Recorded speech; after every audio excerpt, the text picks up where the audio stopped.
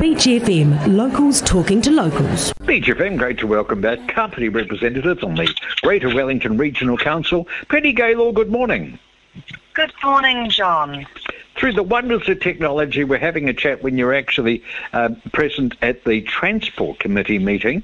The chair of your Transport Committee, Roger Blakely, was quoted yesterday as saying that government support is going to be needed for quite some time in order to support public transport. Are numbers really down, Penny? It's not so much, well, yes, numbers are down, and it's been going up and down, but of course we're not up to where we were projecting previously, or where numbers were, let alone everything kept, all the projections were that we were kept going up and up and up. So actually just, in terms of the finances, we pay for each ride is subsidised by the ratepayer, by government, all to 50% of the ticket price essentially. And when you put your money into the till, that equates for or accounts for 50% of essentially the cost of running transport. Right.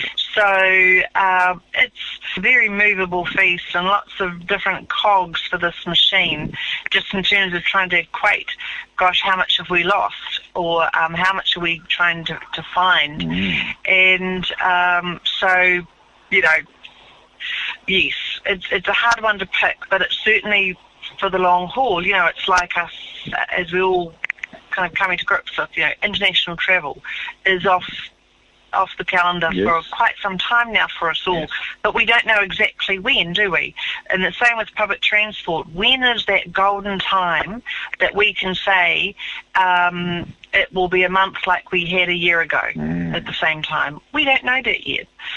So it's just quite tricky to really nail down those numbers and just, manage it. So we're doing well though, and we appreciate that so many people who are using public transport are, and that they are sensibly using, managing themselves, and respectfully for all the other users, doing the right things with wearing masks. Yes. So people just get it. Yep. And it's not just for yourself, it's for everybody else too, folks. So let's do it for everybody else. Yes. Let's just be considerate people. Yeah, it's good. It is good. It's true. I've been on the public transport a little bit recently myself, and I must say that everyone, without exception, is wearing the masks. No grumbling, no complaining about it, and it seemed to happen almost immediately. So that was really good to see. Yes, absolutely. So good on everybody. Now, this, of course, we're now referring to the COVID-19, which we hope is temporary. But some of the aspects affecting public transport may be more permanent. They may be more systemic, in that quite a few firms are noting that more and more people are working from home, and therefore maybe not as many people will be travelling to Wellington, even when COVID-19 is over and just a distant and rather dark memory. And that's something, I suppose, is very difficult to plan for. Yeah, and I guess that's quite possibly part of Roger Blakely's remarks, his thinking about that. Interesting, in the conversations I've been having, I've been privy to, and kind of the wider concept of how do we get people to move from driving a car in to people using a bit of public transport. Really it was about, less vehicles on the road is a good thing.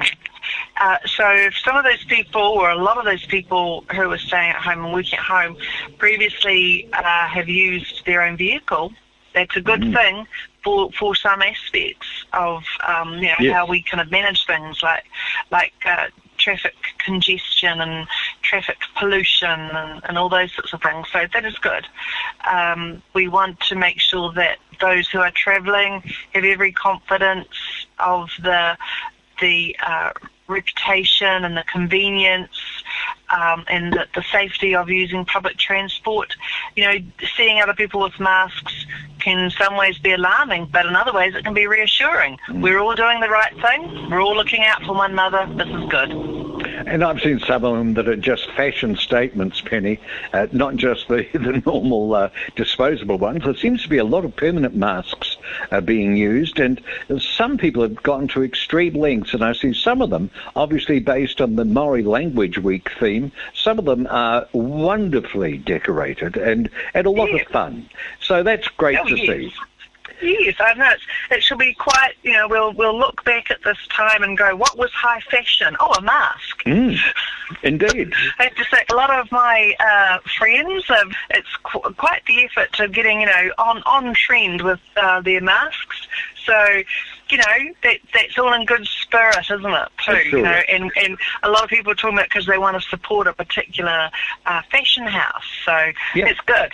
It is good. Now, last time we talked about the river walks. I believe there's been some alteration to that schedule. Yeah, there's been some development. So, the cut to the chase, both the Otaki River walkover for next Wednesday and then the Waikanae River walkover for early October have both been cancelled.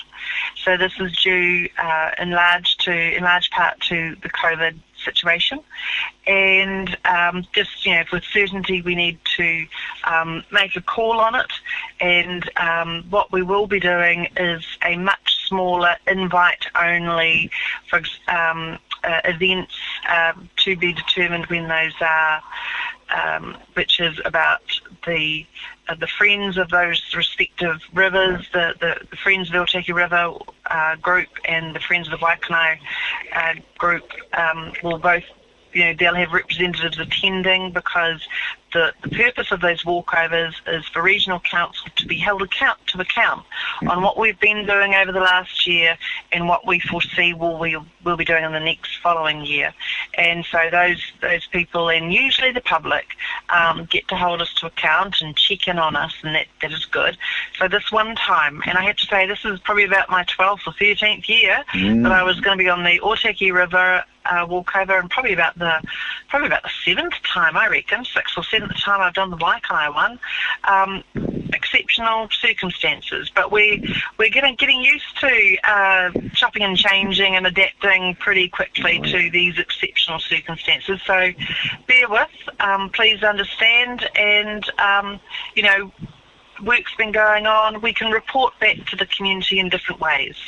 And so certainly, when I'm on here with my interviews, perhaps after those respective invite-only walkovers, we can dedicate our discussion to those particular rivers and what was reported on, and leading up to that, I'm always keen to encourage people to put through a question to me about those rivers ahead of those walkovers, and then I can, on the day when we have our invite-only walk or / bus, that I can put that to those that are there on your behalf. Excellent. Well, Penny, thank you for joining us. I realise you're literally in transit at the moment, and it's been great that you can join us here on Beach FM. And we always appreciate your time. Take care, and we'll talk to you next week. Thank you. You take care, and all the listeners, please take care. Thank you. 106.3 Beach FM.